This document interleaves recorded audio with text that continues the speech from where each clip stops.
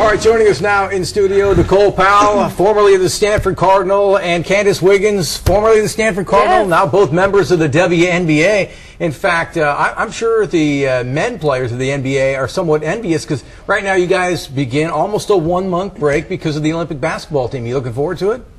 Oh, absolutely. Like I was saying earlier, like being a rookie, you just going straight from my college season to the WNBA, it was really overwhelming, so it's just to be nice to relax for a little bit. Nicole, you're going to hang out in Sacramento. You play for the Monarchs. You live there. You're going to hang in Sacramento? I'll have a week back in Phoenix at home, and then we'll be back up there training. And it's really good. Our team needs a break. We have a lot of injuries, and just need to heal up, so we're looking forward to it. But your team's on a roll. After kind of a slow start, you guys have picked it up quite a bit. Candice, I know that there has to be some level of disappointment because you wanted to be on that Olympic basketball team going to Beijing. How do you feel now that you didn't make it? Well, you know, I know I'm really young and I have, you know, hopefully a very long career ahead of me. So I think that the committee did a great job of selecting the best team to represent our country. Boy, that's incredibly diplomatic, don't you think, Nicole?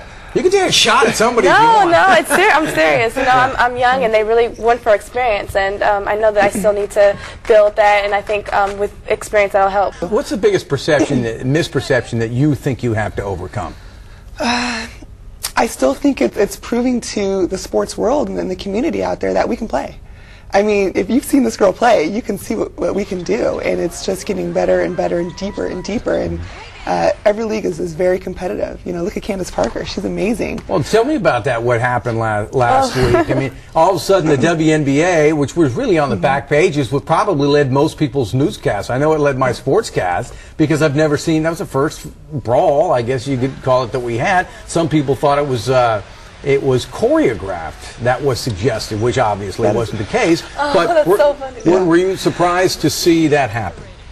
Yeah, I was very surprised. You know, I know Candace personally, and I think that it's just one of those situations where, you know, heat of the moment, things get the best of you, emotions, and I don't think if they, you know, obviously if they could do it all over again, it wouldn't have happened. Well, I think the one thing you said is brawl, and I think it's really been blown out of proportion. I mean, it really was a scuffle, and you know, like Candace said, it's just, you know, competitive nature. And that's what happens. You know, we're competitive women, we're competitive athletes, and sometimes that happens. Well, I've never seen it happen. But here's Lisa Leslie talking about that incident afterwards.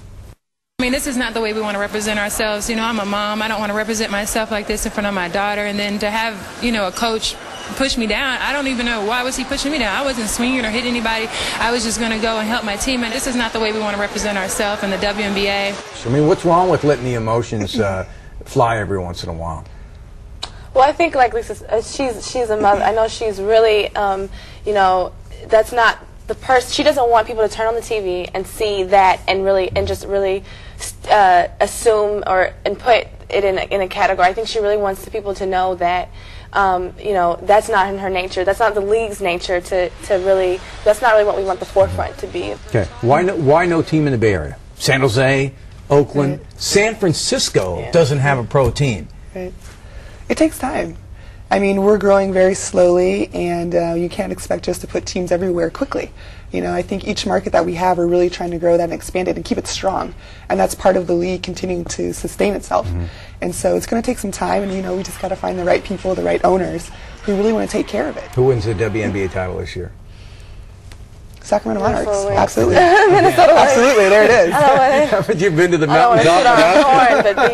Hey, Candice, thank you very much. Appreciate it. And you guys enjoy your month off. I appreciate you taking time coming to the studio and continued success. I mean, it's a growing thing, and hopefully someday, soon, we'll see it right here in the Bay Area.